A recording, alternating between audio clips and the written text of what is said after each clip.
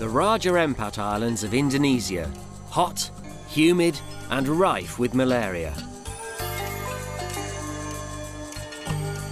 Nobody knows for sure what lives in these remote forests, but this part of the world has always been home to giant reptiles. One of them is a huge lizard called the tree crocodile.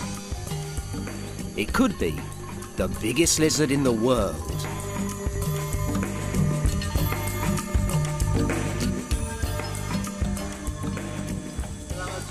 Thomas Schultz-Westrom doesn't look like a hero, but he is. A German zoologist, he's trying to find out more about the animals that live in this isolated region.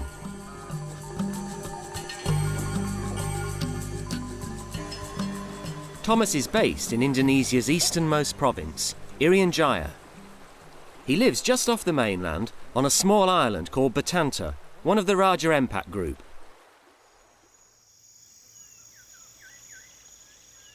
The forests on these islands are a wildlife paradise, but their future's looking bleak.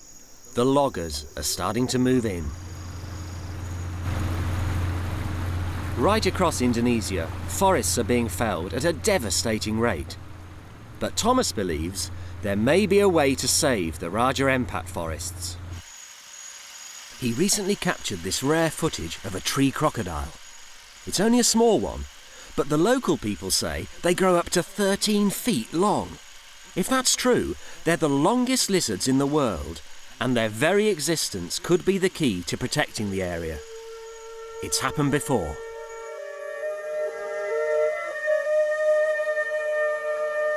"700 miles southwest of Batanta is Komodo Island, one of the first national parks created in Indonesia.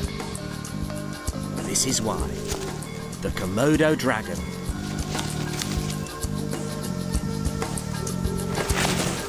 At up to 10 feet long and built like a tank, it's as near as you can get to a living dinosaur. People come from all over the world to see these giant lizards.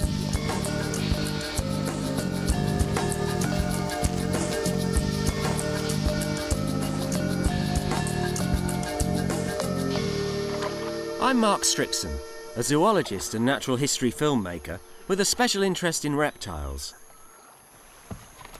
When I heard that Thomas was searching for another giant lizard, the tree crocodile, I was really keen to help. I'm on my way to join him, but I couldn't resist stopping off on Komodo to see the famous dragons.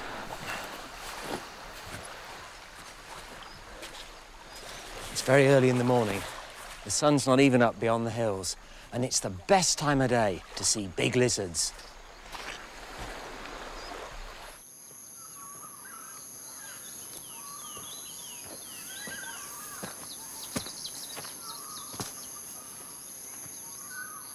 Adult Komodos have killed and eaten humans before now, so you've really got to know what you're doing when you're in dragon country. These rocks that I'm on are an ideal basking spot for lizards. And there's one here. I need to move really slowly and carefully from now on. You stay there, guys.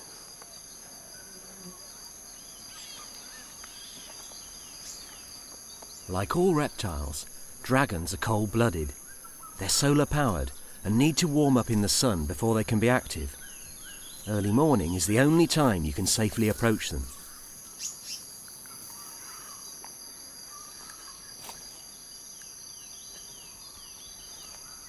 Now, with any luck, he doesn't even know I'm here. If I keep absolutely still, I should be safe. He's a big animal for a Komodo. He's got to be almost 9 feet, and they don't grow much bigger than this. Now, he'd have no trouble bringing a deer or a wild pig down. And I tell you what, they'd probably put up a better fight than me.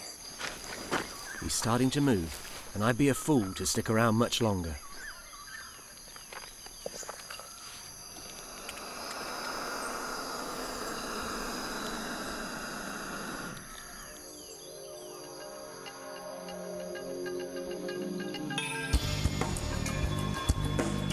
The dragons were amazing. but I'm keen to press on and meet up with Thomas. He's waiting for me in Sarong, the nearest town to his camp on Batanta.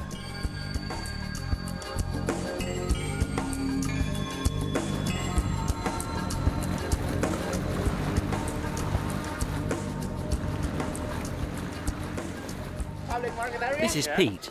He's a local and one of the very few that speak English. He's very well respected in the area, and Thomas is lucky to have him on his team. And there's Thomas. After endless letters and phone calls, it's good to finally meet up.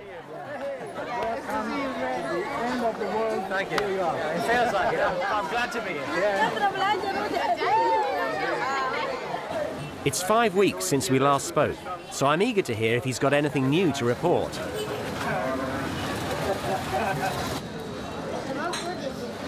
Well, Mark, since we've spoken last, there was some very, very exciting reports from Batanta, which is one of the islands where I was telling you about in the Raja. Yeah. And I think we got a map. Nurdin, have you got the map with you? Okay, great. Right. That's good. Nurdin's an expert tracker. His skills are going to be crucial. And you see on the northern coast, there's a lot of fjords and bays, and there are islands like here, Rambau.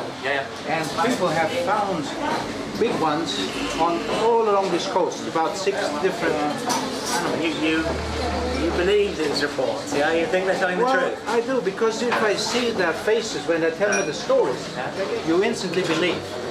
It sounds promising, so we head straight out to our base camp.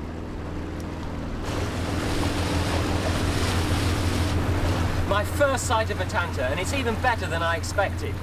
Steep slopes, cloud cover, virgin rainforests coming right the way down to the sea. There are so few places in the world where you can see this sort of landscape. Indonesia is one of the most biologically rich countries in the world. Over 500 species of mammal live here, and around 17% of the world's bird species. It's a paradise for zoologists.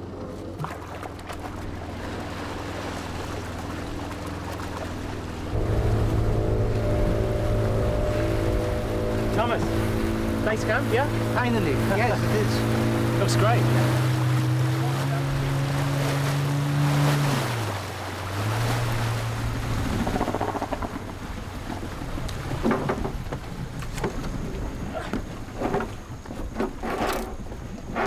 Well, Mark, this is the house. All natural, no nail, local material, palm roof, lots of space. You can choose any room you want. And it backs right onto the rainforest. I mean, it's wonderful. Yeah. Palm cockatoos come right every morning, and up in the back you have Eclectus parrot, you have all kinds of things, and a bit further back you have birds of paradise. This is the spectacular red bird of paradise. And these are Wilson's bird of paradise. They're only found on Batanta, and that's typical of many of the animals around here. They're unique to just one island.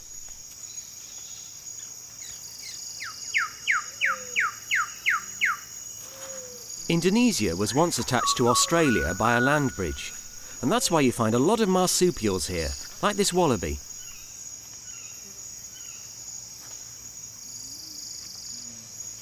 But for Thomas and I, the most wonderful things are the reptiles. So far, more than 400 species have been discovered. This is a green tree python. And believe it or not, this is also a green tree python, but it's a young one. It's possible that the patterning provides camouflage against predators by disguising the snake's body shape. Here's another one.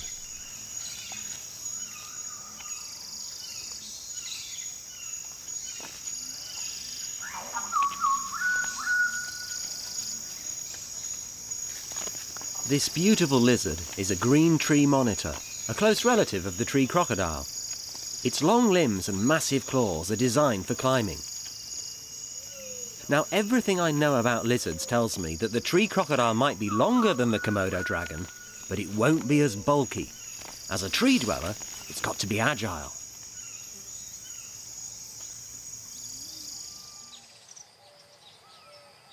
Batanta lies almost on the equator. And by 6 o'clock, the sun is going down fast. And then the clouds roll in and the rains come. It's not called rainforest for nothing.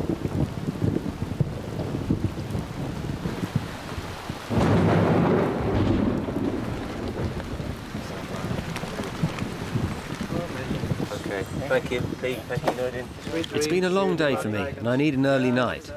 At least at base camp I've got a dry bed and can get a good night's sleep. Once we're out in the forest, it's going to be a very different story.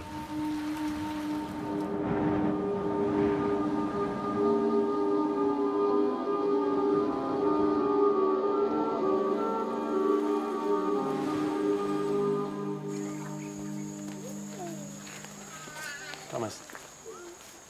Oh, visitors. Almost every day, people come into Thomas's camp with animals caught during logging operations. It's a sad indicator of what's going on.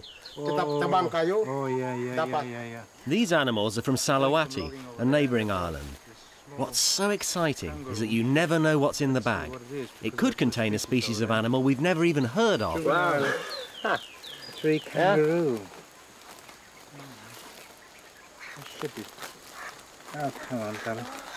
No, don't do that. Come, just come out. Relax. Oh, you know what I'm doing? I go in the kitchen and get some greens. Maybe it's easy. Oh. This little tree kangaroo was really lucky to have been brought into our camp and not taken to some animal trader. The market for exotic pets results in thousands of animals being illegally exported from Indonesia each year. Most of them die in transit.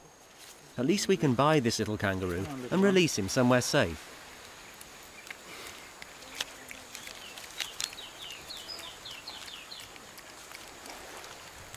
Let's see what's in the other bag, Thomas.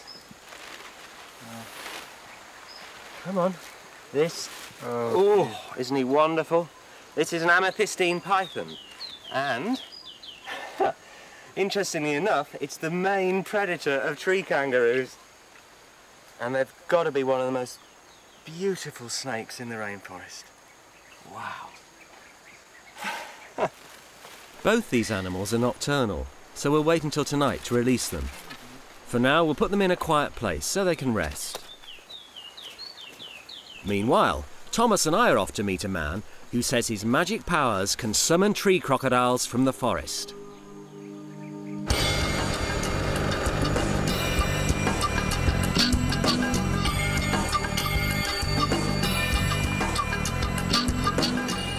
Today we're heading for the nearest village, Amdui. The missionaries did a thorough job here converting the people to Christianity, but some of the old beliefs still exist.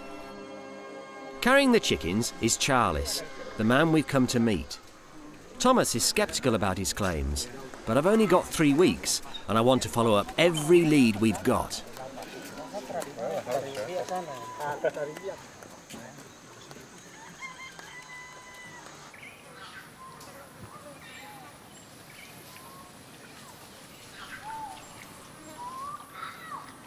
Mangrove swamp supports a huge variety of animals. These are mud skippers. It's hard to believe it, but they're actually fish.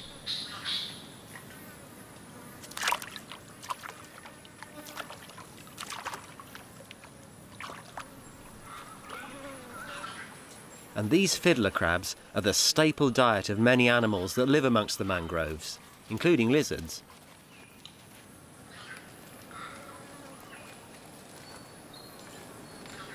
Charles has built himself an altar and he's putting offerings on it. Tobacco, salt, beans, all things that are valuable to the local people. It's interesting to see that Nurdin and Pete are as fascinated as we are. They've never seen anything like this.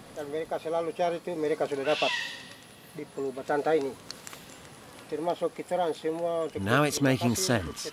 Charles has killed one of the chickens and is putting it on the fire. Lizards have a really good sense of smell, and as the smell of chicken drifts through the mangroves, they'll be attracted in. And it doesn't take long. This is a peach-throated monitor. It's a really exciting find for us. Peach-throated monitors are rarely seen, and like many of the animals in this area, very little is known about them.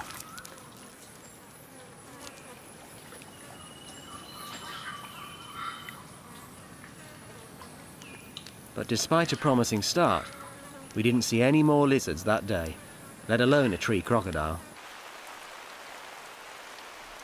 As we got back to camp, the rain set in again, and we knew we had a really wet night ahead of us. We needed to release the animals brought in that morning. The snake was easy, but tree kangaroos only eat certain leaves. Thomas had to search the forest for the right kind of tree. Good foliage, easy climbing.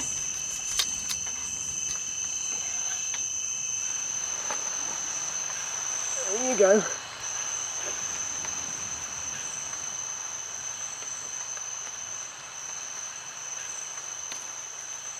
He looks all right.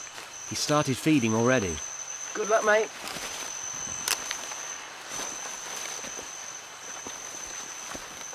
Nighttime's a really good time for spotting animals in the rainforest. This is a couscous.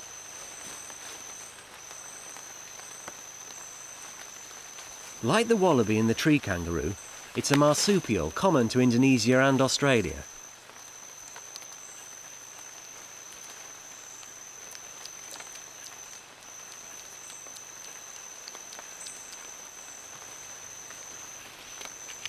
And these are striped possums, 2 young ones. You're incredibly lucky if you see these animals in the wild. They're rare and very shy. They're insect eaters, and as they move across the branches, they tap the bark gently, listening for the hollow sound of an insect's burrow.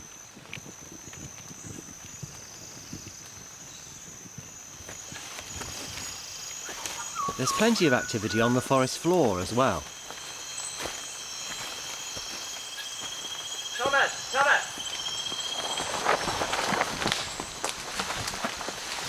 Do you know what this is? Be careful, very careful. I can tell you it's a venomous snake. It's just like the Australian elapids, the most deadly snakes in the world. Mark, be very careful. This is ular putih. Ular putih means white snake, and it's very much feared by the locals here. People have died within hours. Right, thank you for telling me. I found it under that log. Isn't it wonderful though, the colour? Yeah. I've seen one white snake before in my life in Australia, again a nocturnal snake like this, and I guess it's camouflage. Yeah, the moonlight coming down through the forest trees, they look like a moonlit stick. He may be venomous, but he's very beautiful, isn't he? Now watch it. No, he's getting tired. I'm going to have to let him go. He's trying to find cover though, you see. He doesn't want to be near me. He's much more frightened of me than I am of him. So off you go, mate. Go on, back towards your log. Go on, I'll let him go. There he goes. Good hunting.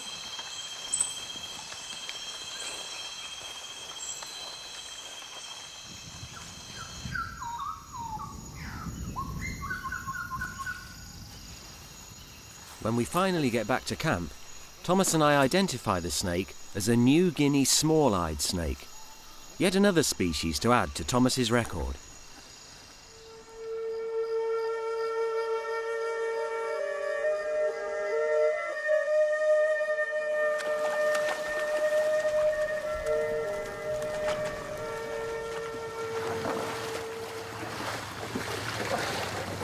We're going hunting today. Pig hunting. There's a good reason why. As the dogs run through the forest, they flush out lizards. It's the best chance I've got to see my first tree crocodile.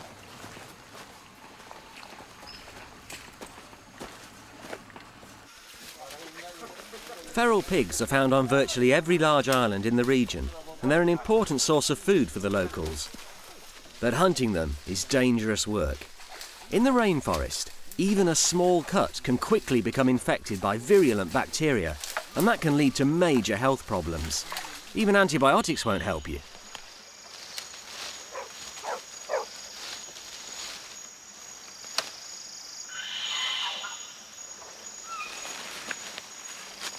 This is really tough going.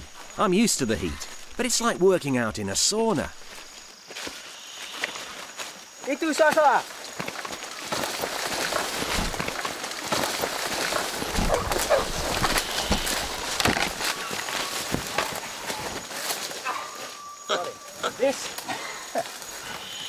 This is a blue-tailed monitor. And they don't usually climb up trees. They're usually only found on the ground, but what he was trying to do there was escape from me. He's a lovely animal. Oh, but he's being a bit aggressive, and that's absolutely typical of the lizards that we're going to see on this trip. There are 5 species of monitor, one of which is the tree crocodile. This is one of the others. Now, they're all fast, they're all quite aggressive, and there's a very good reason why. The things that they hunt, like rats, birds, other lizards, they're fast as well, and they fight back. So these are good fighters.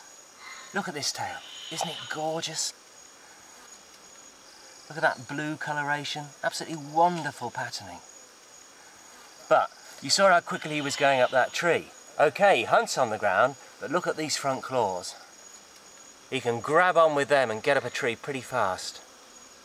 And if I turn him over very gently, it's okay.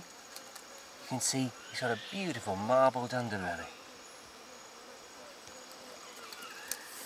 Now, these folds on the skin mean it's quite a long time since he's eaten, but he's a mature animal. Lizards have to be opportunistic hunters. They do go through times when they don't get much food, but he'll be all right. He's an adult, he's been through hard times before, and I'm sure he'll get out of them. Come on. Ooh, Where you are.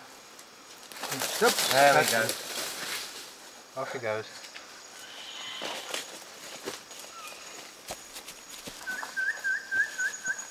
We walked all day long, making slower and slower progress as we climbed up into the hills. No more lizards. Once again, luck wasn't on our side, and you need luck in the rainforest. There are tree crocodiles out there, but they're staying well hidden.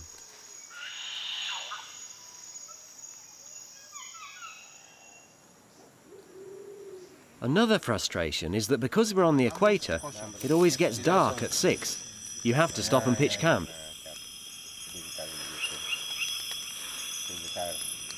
But talks around the campfire can be really useful. It's usually quite hard to get the locals to open up, but as the night goes on, they tell us about their encounters with tree crocodiles.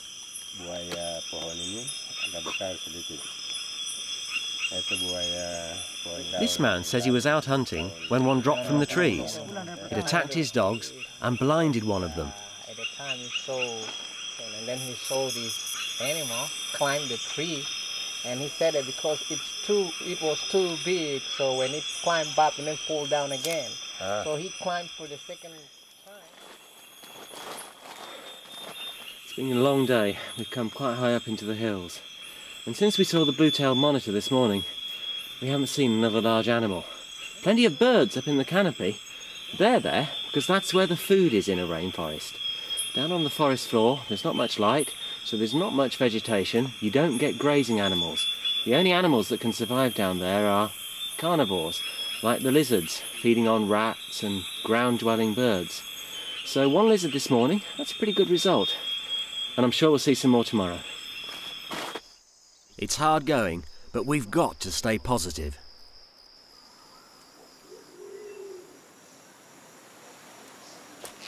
The moment the sun rose the next morning, we knew it was going to be a scorcher. The hunters decided to take us to some caves up in the mountains. On a day like this, reptiles can easily overheat, and caves provide perfect shelter.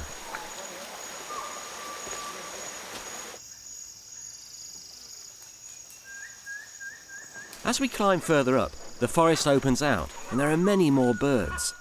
There's a lot more fruit about too, and the hornbills are having a feast.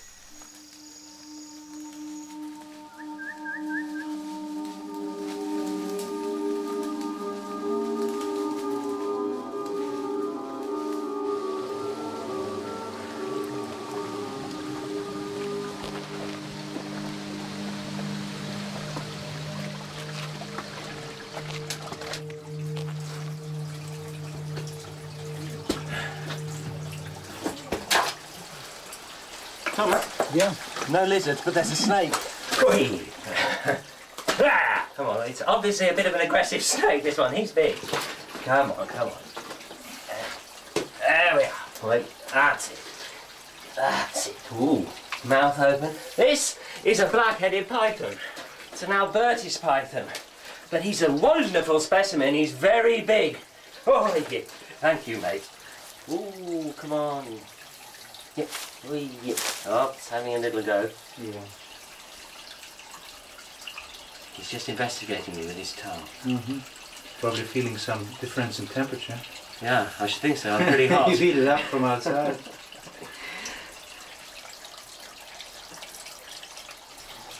Pythons detect their prey by body heat. That's why he's interested in me. Like his prey, the rat, I'm warm-blooded, but I'm bigger than any rat he's ever come across.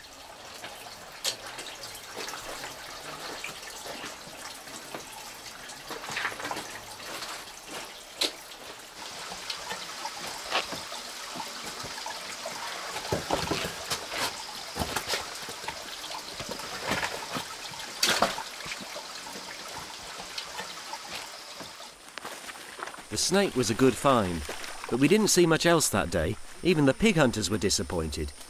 It was time to move on. Our next search area is Batanta's north coast. But first, there's an unscheduled stop. Our boatman's offered some fishermen friends a lift to Iggin Island. It's out of our way, but we've heard it's another good place for lizards. The village is really isolated, so it's a shock to see gravel extraction going on. The villagers tell us the noise has driven the wildlife away. It's really depressing. Nowhere in the world is safe from exploitation.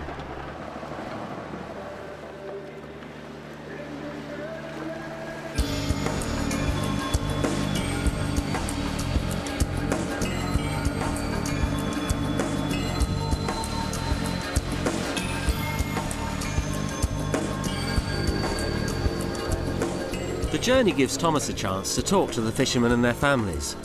He learns that they fish around Iggin because it's surrounded by good coral reef.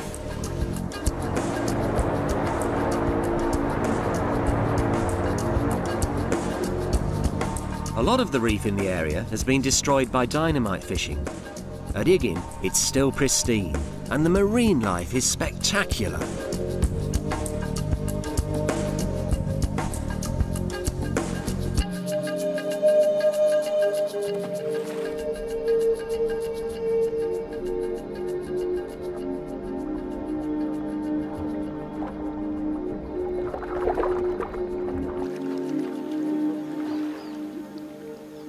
Whilst the fishermen catch lunch, Thomas and I head inland.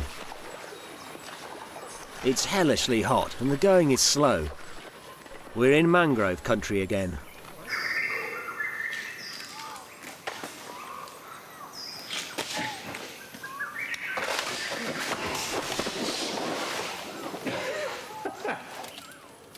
Thomas is just showing off. This is pretty much like hell for me. I'm being bitten to death by mosquitoes, and it doesn't come much harder than walking across a mangrove swamp. But it's perfect for the animals we're looking for. It's almost midday and way too hot for lizards to be out in the open. Right now they'll be sheltering from the heat in the surrounding forest. Not such a bad idea.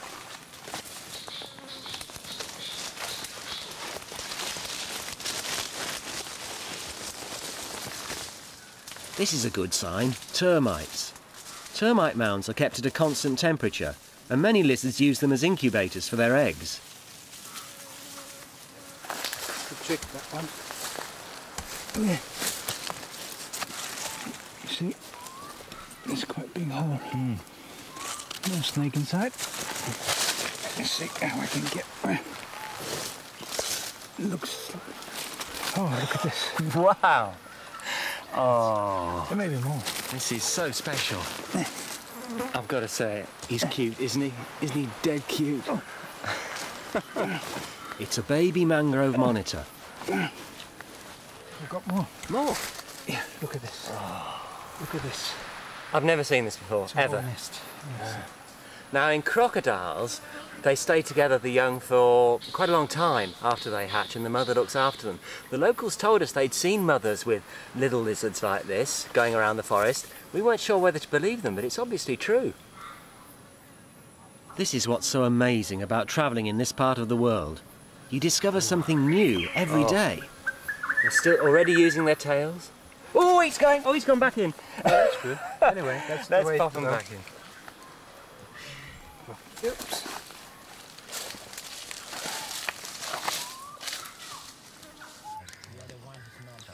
Back on the shore, they're cooking lunch.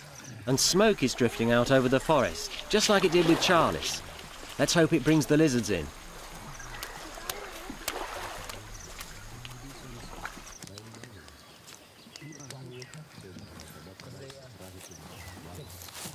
Here they come.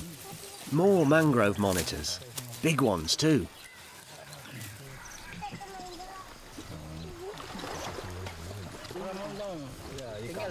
Pete tells me that the lizards are sacred to the fishermen.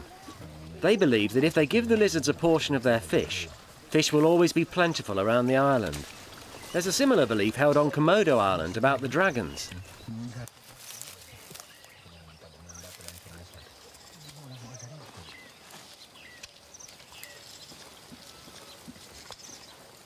This one must be almost 6 feet long.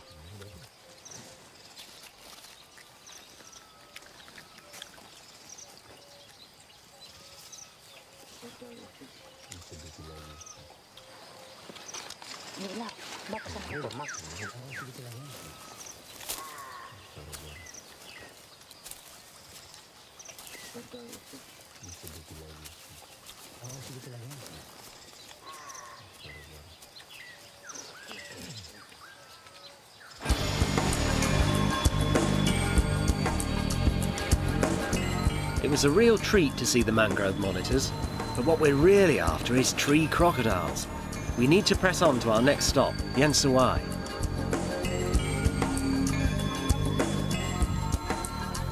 The people here are really friendly. That's just as well. We want to do a thorough survey of the forest, and we're going to need all the help we can get.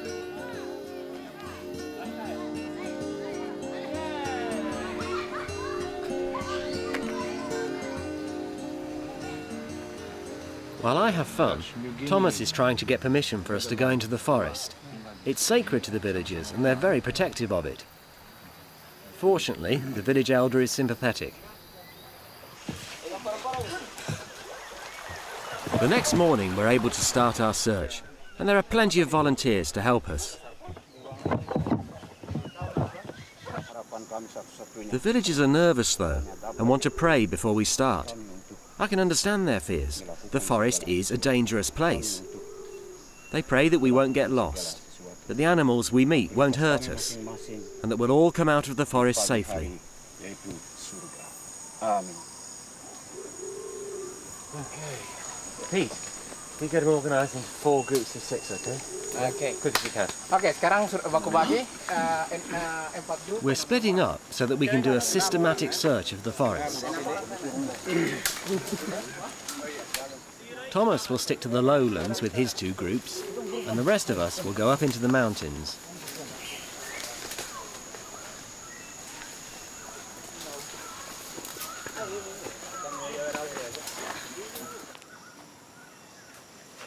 Yet again, it's dense, oppressive jungle, very easy to get lost in, and climbing in this heat and humidity really saps you.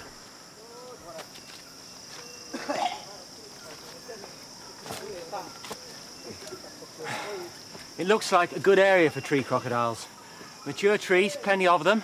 Rocky outcrops which provide shade for them during the middle of the day. What we're looking for is scratches on the trees. Tree crocodiles tend to have a roost in a tree, and they'll go up and down the same tree so you can tell where they are.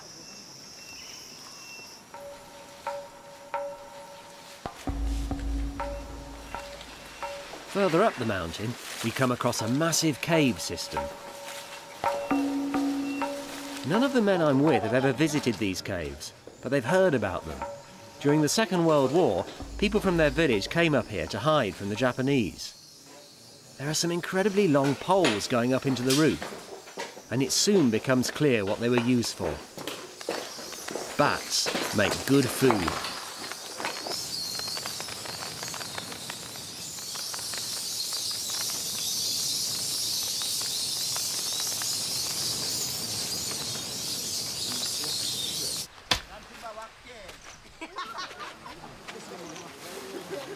By the time we got back to the beach, we were completely exhausted. And after all that effort, I was really disappointed not to have found anything. Fortunately, Thomas had had more luck. He'd found good evidence that there were large lizards living in the area.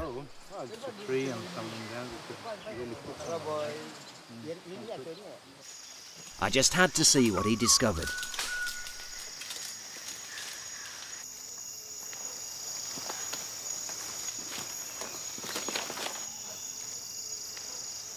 Looks good, doesn't it? Yeah. It's much better than anything I saw. Yeah, what we've got here is a clear path running down the hillside. Something's using it regularly, you can see.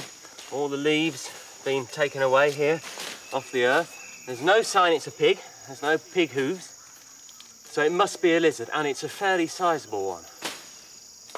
And at the top there, you can see there are scratches on that branch crossing the path, which means it's being used at the moment. It must have been used in the last couple of days.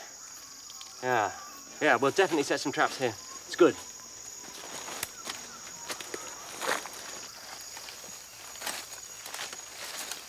Trapping isn't ideal, but if we want to find out if these lizards really are here, there's no option. What we can do is make absolutely sure that the traps can't hurt the animals. We get the locals to make them from lianas, not rope or wire, which could cause damage.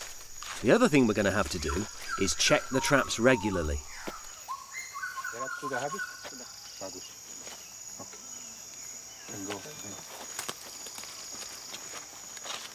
Over the next few days, we set traps in a couple of other promising sites. Then it was just a waiting game.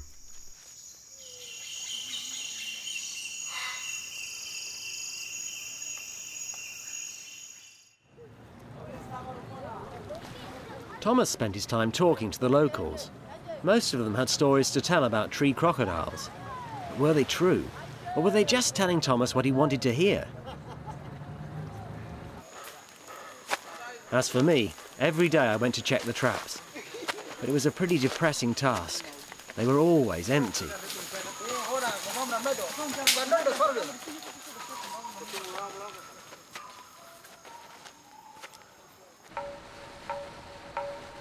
Yensuai had appeared to be our best bet. Thomas had told me this was where we were almost certain to see a big tree crocodile. But I just couldn't see it happening. Thomas. Oh, Mark, there you are. How was it going? Pretty bad. Oh. There's nothing taking the bait. There weren't even any tracks today, so... I don't know, I've got a limited amount of time. Yeah. No, I know that, Mark. You know, I've seen hardly any ground-dwelling birds, right? Which is a major source of food for them. We've had hardly any lizards in. We've had a few, but hardly any. Even if there is a big tree crocodile out there, it must have a massive territory. No, we're looking for a needle in a haystack, Thomas. Well, the animals are certainly there. The people have seen them. We had several good reports, as you know. But of course it's a very large area, and the forest, everything is hidden. The only other place we've had decent reports is Salawati, right? And I know it's a long way, but I think we've got to cut our losses here and move out. Yeah. Yeah? Yeah, I agree. I'm sorry, I'm just a bit fed up, all right? I imagine. Sorry for that. That's all right. I'll just get myself cleaned up, get changed, all right? Okay, then. See you later. After dismantling our traps, we set off on the long journey to Salawati's east coast. I don't really know where we are. We're headed, coming in from the coast from Salawati, into a major river system. Everybody else is asleep. The rainforest is an incredible place. You go in there, and for the first 15 minutes, you can taste the oxygen. You can almost smell it. But after that, the humidity hits you, and it's a perfect breeding ground for germs. And we're starting to really suffer. Nurdin's got a bad eye infection. Thomas has got a skin infection. I've got the beginnings of a tropical ulcer, and Pete's just plain shattered.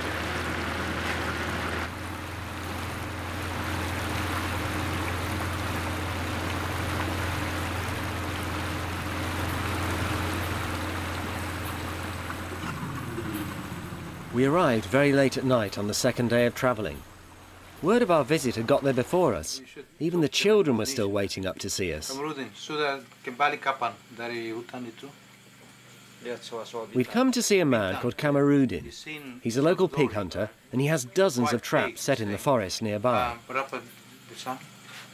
He tells us that he regularly catches tree crocodiles in his traps. This is good news, but really bad news is to follow. Finally, He would like to keep it for us, but it's already rotten. So he just measure it and then throw it in the water.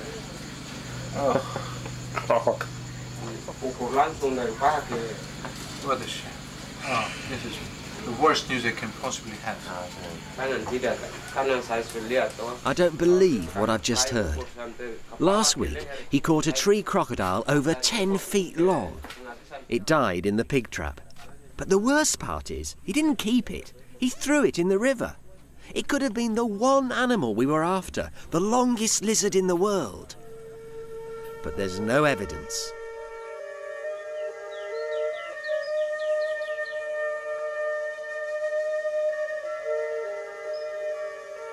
Still, tomorrow is another day, and if what Kamarudin says is true, then at least we're in the right area.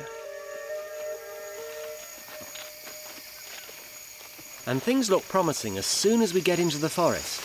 There are lots more animals for a start. Megapode birds. Their eggs, which they lay in these huge nesting mounds, are a favourite food of lizards.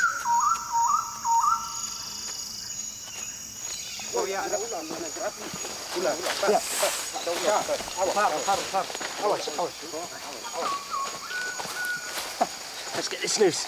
Quick. Fast. God, what a snake. That's huge. I've never seen, this is an olive python, isn't it? I've never seen one that's anything like the size of this. All right. Fortunately, this huge olive python is unharmed. It can't have been in the trap for long, and it's a good thing Thomas and I are with the hunter. Normally a python this big would end up in the cooking pot. There we are, it's happier now. It's okay, it's got my arm. That'll give him something to grab onto. Yeah, there's an old wound here. Oh, yes. But it's okay.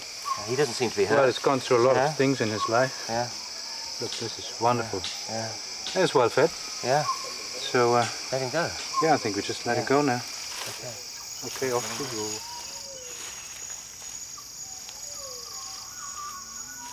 It's a massive snake, and that's another good sign. If a snake can grow to this size, then lizards can probably reach large sizes too. Despite all the disappointment so far, I'm feeling more hopeful.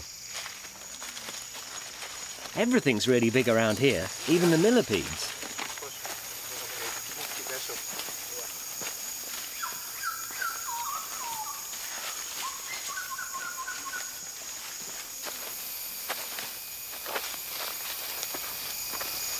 Thomas!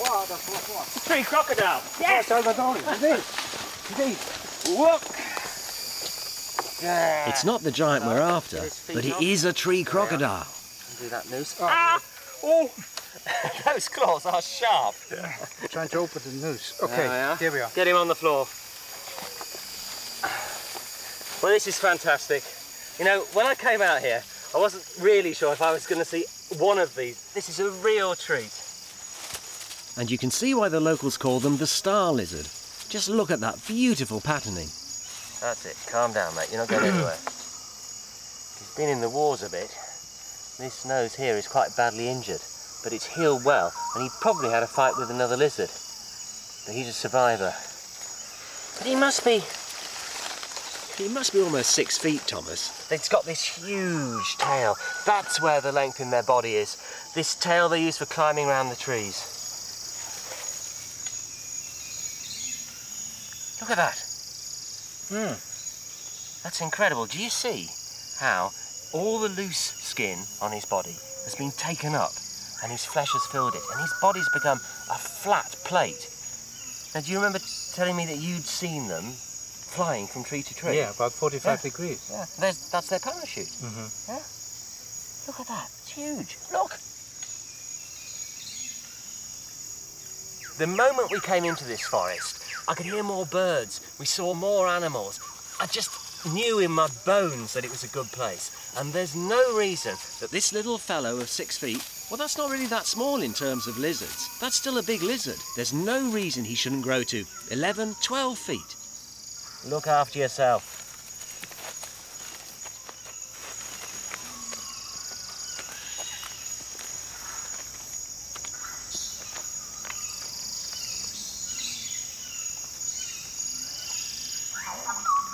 What a find. It's a spectacular lizard. This makes up for everything we've been through. And now we know where their stronghold is, Thomas can really start to find out more about these incredible animals.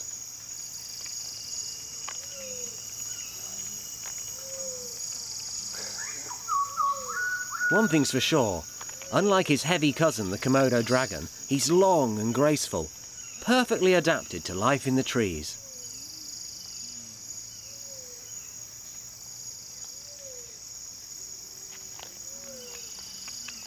As he climbs, you can see just how long his amazing tail is. That's where the length is. We're starting to lose him.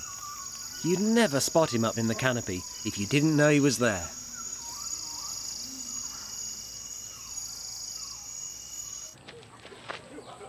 While we were away in the forest, word of our search has spread round the village.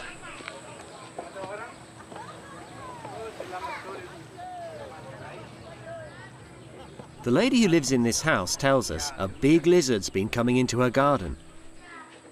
She doesn't know whether it's a tree crocodile, but from the description she gives us, it's definitely worth checking out. The house is surrounded by thick bush, and it's going to be difficult to spot the animal. But it's good for the lizard. There's plenty of ground cover and plenty of food.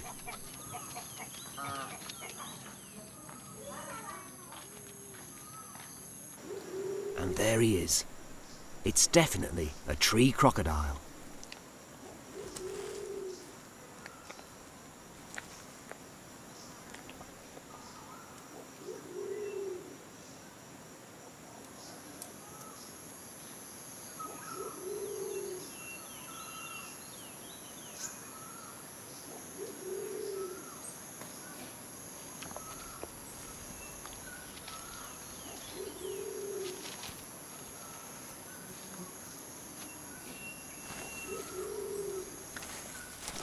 He's big, about 8 feet long, but he's in very poor condition.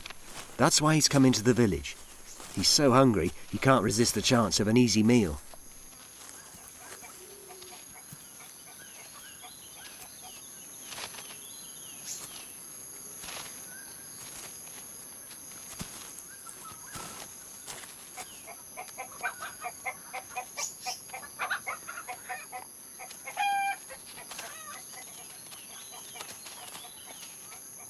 Just like a snake, he bides his time, waiting for a chance to strike.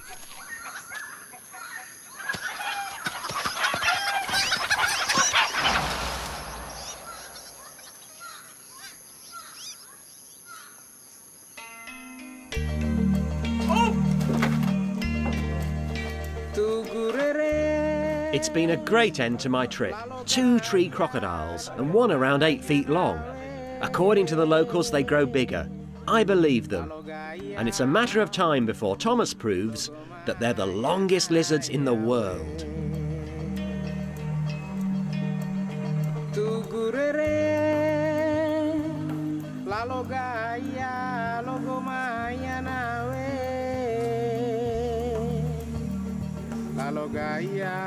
I'm heading home now, but I'll be back when he finds the big one. It's out there somewhere.